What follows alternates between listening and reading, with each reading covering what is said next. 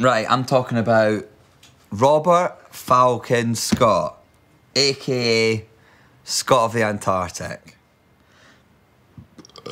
Excuse me.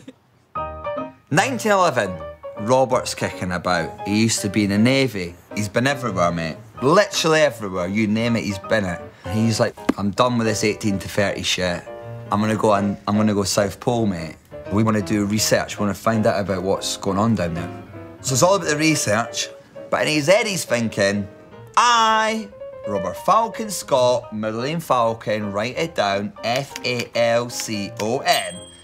I'm gonna be the first one to the South Pole, mate. So he's off. He's gone to the place, to the South Pole. 4th of January, 1911. Scott and the lads arrive in Antarctica. Got Lawrence Oates, Captain Lawrence Oates. And he's saying things like, I dislike Scott intensely. Scott doesn't know what he's doing. He's reckless.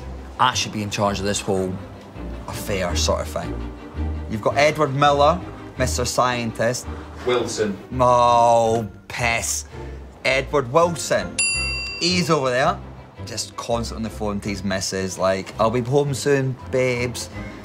BRB. What time are you going to be home for tea? He's like, in about 7 months. Like, it's a nightmare. You've got Henry Bowers, who was an explorer. The Hank. I just threw up in my mouth a little bit then. It's fine. Then, bang! Boop, boop, boop, boop, boop, boop. Telegram for Scott of the Antarctic. Scott of the Antarctic is like, you won't believe who it is. Fucking Raoul Amundsen. Norwegian boy. Tall, blonde, handsome. He's tanned even though Norway's cold. That's how handsome this man is. If Hitler had won, Roald Amundsen's what would have happened. But you get the idea. This guy's airing his shit is what I'm trying to say to you, right? He says, hey, Scott, was gonna go North Pole, but Americans have gone to the North Pole.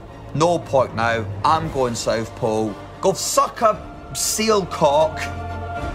We're gonna beat you there, mate, and you're done for. And then Scott sees this and he's like, wow, that guy's good at English. That's his first thought. Second thought is like, boys, we're up against a very big man. So they're like, oh, we better get headed off, like.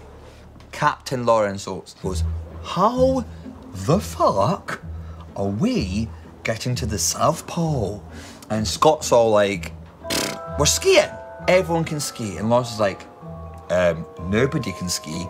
Scott's like, what, no one can ski? They're like, nah, no one can ski, man. Scott the Antarctic's like, oh, we need to change this up. They're like, brilliant. What's your idea? Roller skates. Maybe you're gonna get some roller skates. Sorry. Maybe. Sorry. He's like, oh, we're gonna have to walk it.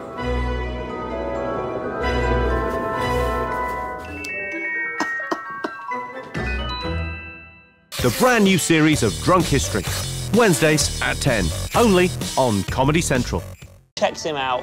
Queen slides off her fucking throne like it's varnish. And Sir Walter Raleigh goes, Queen, I bought you things. I bought you tobacco.